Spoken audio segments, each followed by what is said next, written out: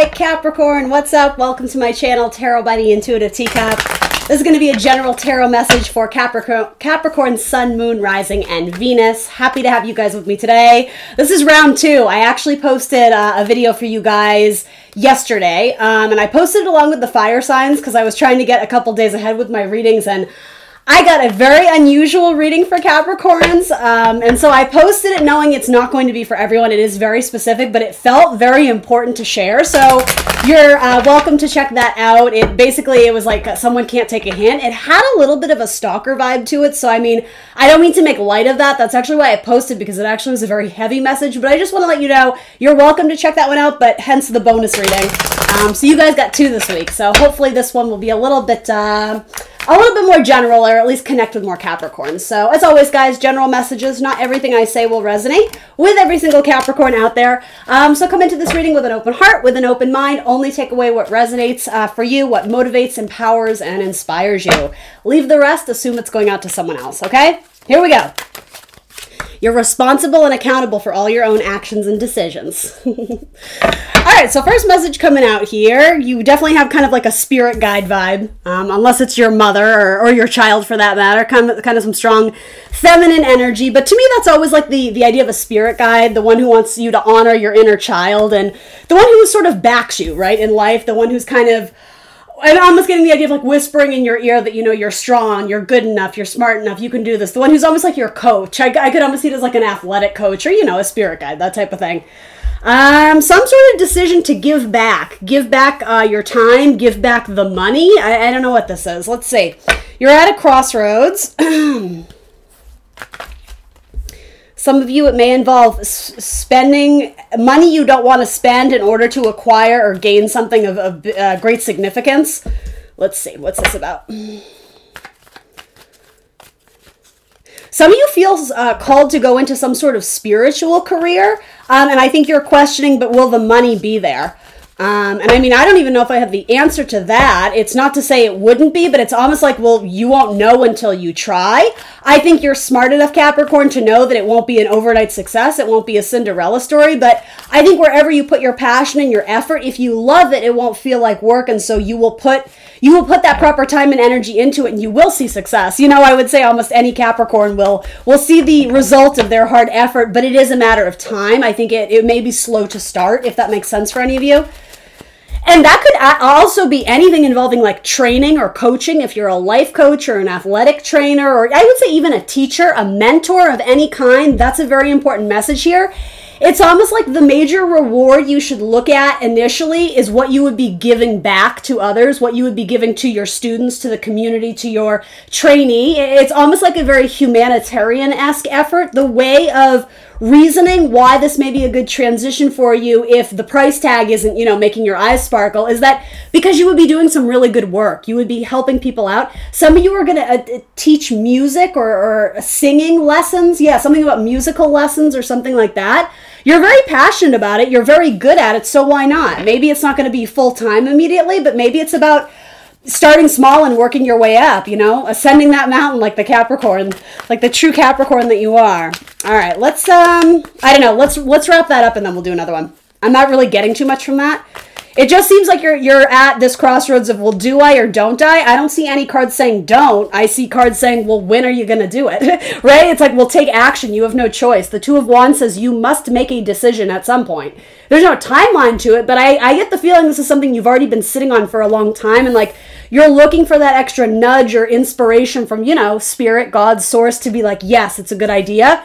You already know the answer to that. The fact that you feel so inclined to even be thinking about it this much and even possibly seeking a tarot reading on it, right? I mean, I don't know. I see the odds are stacked in your favor. There's the Emperor card, always a good card for career. And because it's a 4, we think of like the 4 corners of a house. It's about establishing a solid foundation before, you know, you undertake too much work. It's like, start off small. I think realistic expectations. You may be getting overwhelmed with the whole picture, but yeah, set up a cozy foundation for yourself, and from there you can continue to see it grow. There's some quote I like, and I don't know if it's necessarily attributed to anyone. Maybe it's more of a saying where it's like, creativity really doesn't come without struggle, but it also flourishes when there's safety. It's something like that. So it's like you have to feel rooted. You have to feel like you have shelter, you have food, you have your, you know, basic necessities in order to be creative. But then at the same time, sometimes those challenges and struggles in our life fuel our creativity anymore. So it truly is, like, quite literally with the scales, it's a balancing act. I think you could always justify why it's not quite the right timing, but then you're never going to do it. So it's having faith in the divine, and most importantly, I would say having faith in yourself. If this is something you love, look, there's mountains in the background, right? They seem so far away right now, but, you know, taking a few steps gets you closer to the prize. It gets you closer to the end game, right? The end goal. So the Hermit, is that? Oh no, the Four of Swords.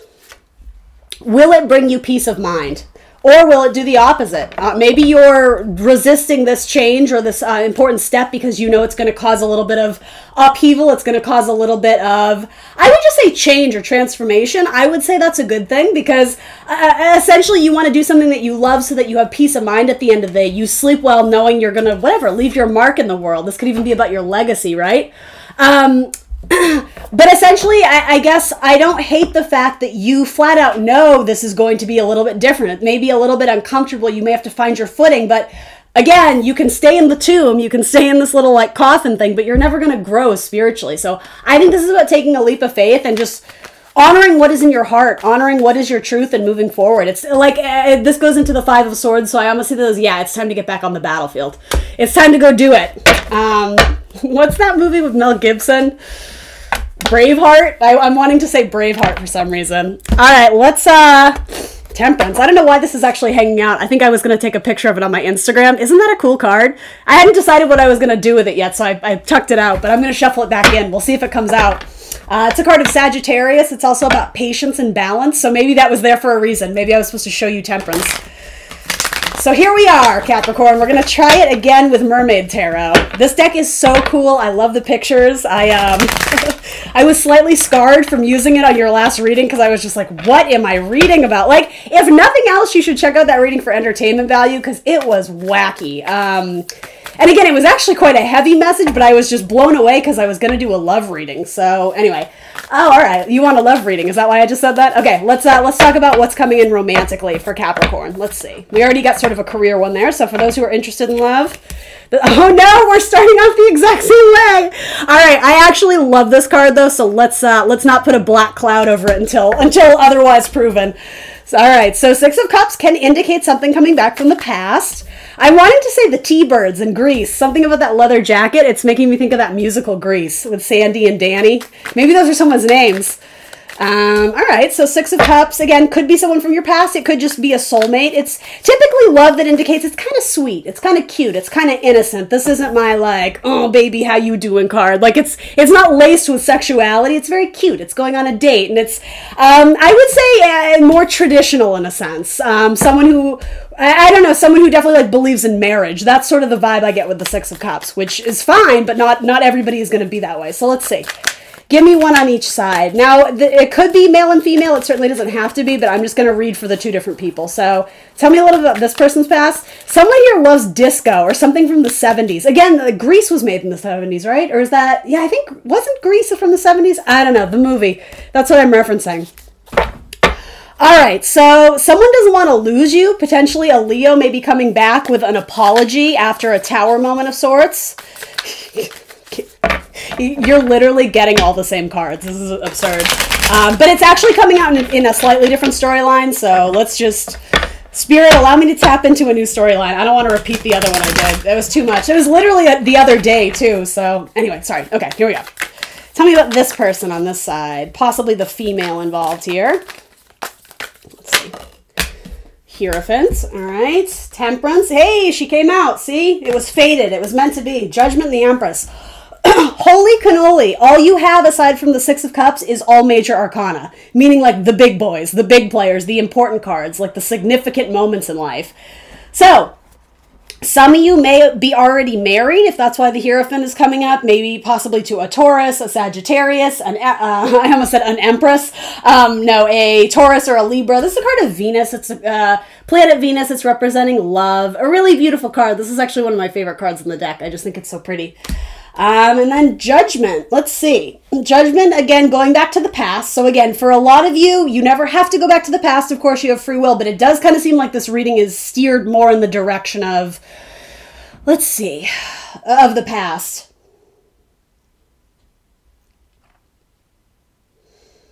Yeah, some of you may actually be getting proposed to. I mean, this guy's down on one knee, so, and then you have the Hierophant, so marriage. Temperance is sometimes the pairing of opposites, the blending of cups, but it's done in a very, very divine way. It's all about patience. It's about balance. It's about, what is the word? Moderation. That's a good word. The way I said like innocence or tradition, something about modesty. I almost got a storyline about someone who maybe is waiting to like physically act upon this union until marriage, if you get what I mean, like somebody who doesn't believe in sex before marriage. Obviously, that's not for all of you, Capricorn. You're like, that's not me. But no, for some of you, you may have, if it's not that, it's a person who just, they have a very traditional stance or viewpoint on marriage and union. And yeah, it's like there's a by the book thing, they have to do it. And maybe that tested you, especially, and that could be you as well. You may have been dealing with a Leo who was a little bit atypical or untraditional, or someone who almost like a little rebel wild child. That's why Greece is coming up. Okay, thank you, Spirit. The idea of like the pairing of the opposites, right? Sandy's like this, little poodle skirt girl, and Danny's like the bad boy, T-birds, whatever, right? Again, metaphors, symbols. I'm not saying that's exactly what's going on here, but that's sort of the vibe I get. There's like this sweet, innocent, I think it's the female who's just like giggling with her girlfriends, and I don't know, it's almost like you caught feelings for the bad boy or something like that. And I think it's possible you guys may have had a tower moment. Maybe you tried time apart, or there was just trouble in paradise. There was something where, I don't know, I'm wanting to say instead of surrendering to divine timing, it was trying to force something to fit, like two puzzle pieces that at the time just didn't go together. It's very possible this person may be following up or revisiting to see if you're still interested. And it might just lead to marriage. I mean, obviously it won't be for all of you, but yeah, especially with a fire sign, an Aries, Leo, Sag. Yeah, there may be wedding bells for you in Capricorn.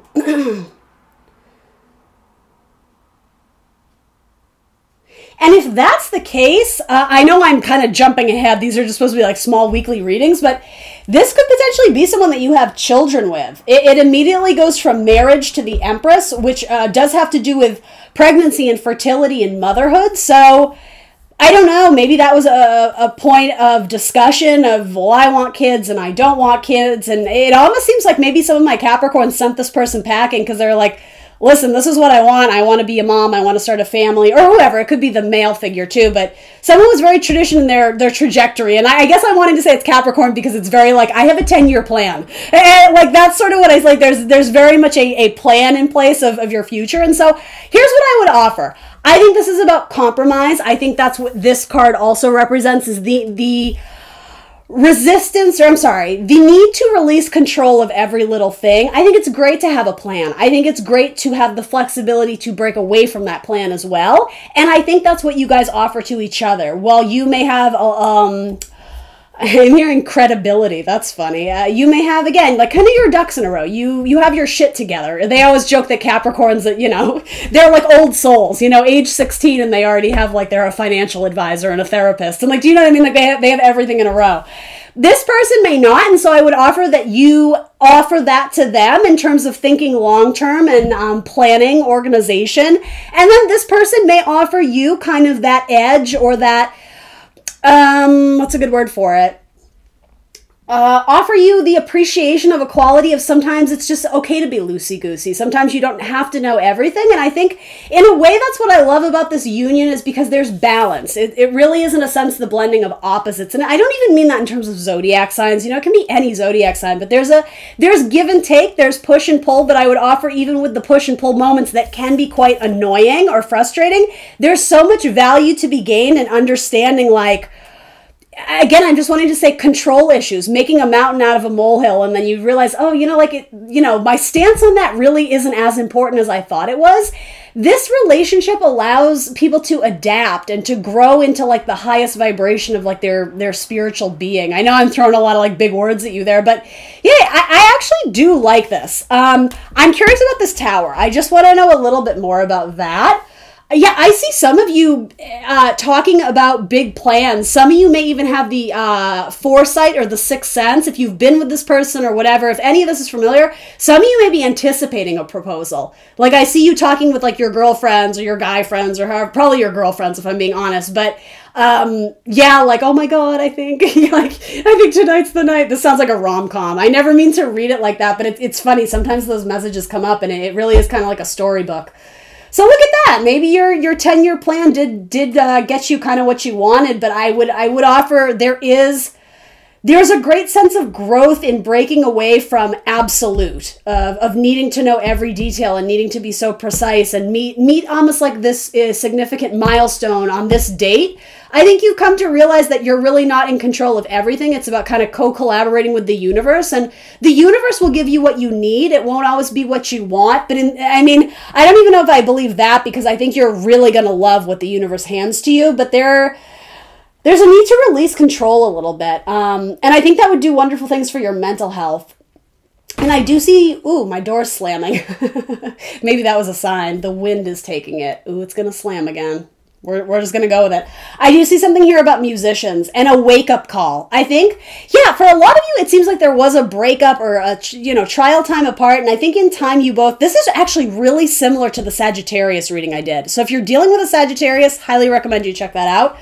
There's something here about this realization or this awakening, this dawning that, you know what, like, even though it wasn't perfect with that person, it was perfect enough. It was like the things that I was really fighting for in the grand scheme of things, I've come to realize they're not as important as I made them out to be. It's like areas where you realize you're willing to compromise a little. And it's not the big things. It's not your values. It's not your morals. It's kind of like little petty things. Petty arguments. I think at one point in time, those were such a big deal, but yeah, I don't know. I kind of like this. When temperance shows up, it usually means it's divinely guided. Again, the Hierophant, which is like God, source, spirit, universe is coming up. Six of Cups to me, I tend to like this card more than other tarot readers. I know a lot of tarot readers think it points to like karmics, but not necessarily soulmates. I do view it more as soulmates, but I would even argue, because Six of Cups is typically shown as the past, yesteryear. Yes, we can sometimes romanticize the past, but if it's showing up with judgment, I almost think it's saying there's value in going back to the past and realizing just how much you've changed as a person, and understanding that maybe you've made more room in your life to accept this person as they are and vice versa. I like this. And again, the Empress, whether it represents motherhood or not, it's planet Venus. Like, you have to have love in a relationship, and boom, you're getting the love card. So yeah, judgment is like welcoming someone back in or welcoming someone to the family. You maybe, yeah, I think wedding is in order here, or some sort of significant milestone in a relationship. And if you're not there yet, this could just simply mean that you are bridging the gap of like an awkward moment that happened in your relationship. And the thing is, it's made you stronger. Going through those trials and tribulations as a couple, it's I don't know, it shows strength of character that you still love this person and you're wanting to fix it. Compromise. This is all about compromise. What is this Tower? You may have lost your patience with someone because they chose to leave a job that was providing them stability, but their heart wasn't in it. So they honored their truth, but you may have felt some type of way about it. Yeah, you can't control other people. That's been an important lesson for you in life, Capricorn. And you don't look at it as controlling. You look at it, no, but I'm looking out for your best interest. Well, I don't know if I would say that's totally true. I think that sounds nice in theory, but I think you were looking out for your best interest too. So just be cognizant of that, right? I'm not here to, beat you up or be mean to you. But yeah, you can't control what other people do or say or think. In theory, if you're, a couple, married, established, hopefully there's open lines of communication, open channels for communication for long-term goals. But I mean, if this person's heart isn't in it, then they have to live their life for them, or else they're always going to be really unhappy. When you start living your life to please other people, that's like a one-way ticket to Disasterville. And so I think you're starting to understand that. And again, for a lot of you, it seems like a negotiation you're willing to work with is to release a little bit control over especially their career path. It's almost like you fancy yourself a life coach and you're trying to like fix your partner. And again, I would really discourage that, because I think that's like mixing business and pleasure. It's not impossible, but it's putting weird pressure on your person because they want to listen to you as their wife or as their husband, but not as their like financial coach, or you know what I mean? There's something about, yeah, that's going to muddy the waters. So like, let's separate the two. You know, if this person needs whatever, like some sort of career counseling or training, or like let them seek that outside of the house or outside of your romantic partnership, because it's muddied. That's not the right place for that. So yeah, stick to your own grind, stick to your own hustle. And if this person asks you for help, by all means, but I get the idea that that was like a stressful thing between you guys. Who's this? Yeah, mum's the word. I think and this may have to do with your person too. This isn't all about you. There's something about someone needs to learn to bite their tongue a little bit more. And again, it's not the important deal breakers in life. It's like little nitpicky things that someone is very, especially a fire sign. Fire signs can be very blunt, right? We love their honesty, but sometimes it's like, can we cushion it with a little bit of kindness?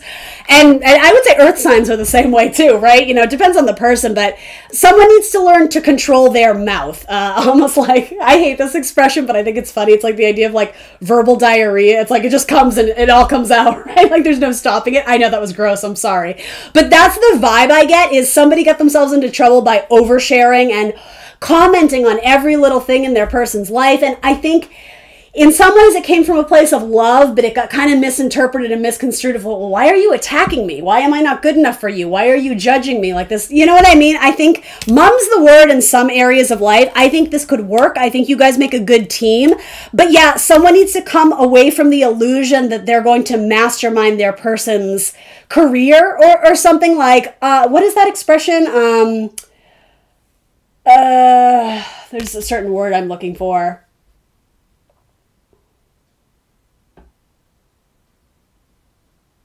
I know it's going to come to me. What is it? What is that word?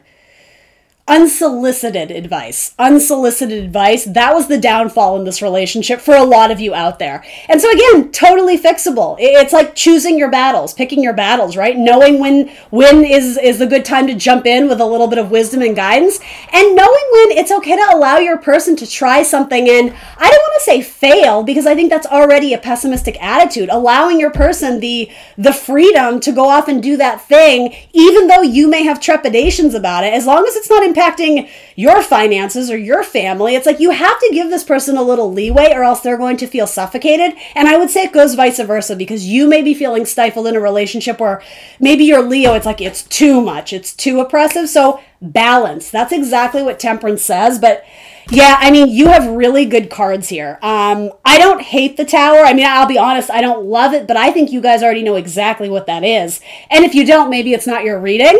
You know, if you're completely single and looking, it's very likely you're actually going to get into a committed relationship. But know in advance, it's not going to be easy peasy lemon squeezy. It's going to be like, I just saw something on Instagram about this. What was that? Oh, I wish I could find it. I kind of want to look it up, but it's not worth it. Anyway, it's not always going to be like smooth sailing. It's not going to be easy, but know that the challenges you face as a couple will make you stronger individually, but also as a couple. So yeah, work your way through struggles. But I like this. I think this is good. Again, in terms of major arcana, major fire sign energy, Aries, Leo, Sag. High Priestess can represent Cancer. The Empress, again, could represent Taurus, as does the Hierophant. So double down on Taurus, and possibly some Libra energy too. Very likely, if it doesn't have to do with kind of soulmate energy, though I would argue it probably does, very likely someone from your past. You're probably already kind of familiar with who this is, but if you're not, hey, maybe it's coming in, all right? Capricorn, this was much more lighthearted than my last one, so I hope this speaks to some of you out there. Do let me know what you think in the comments below, what resonates, and thank you for joining me here on my channel today. I will see you next Wednesday for more tarot. Bye, Cap.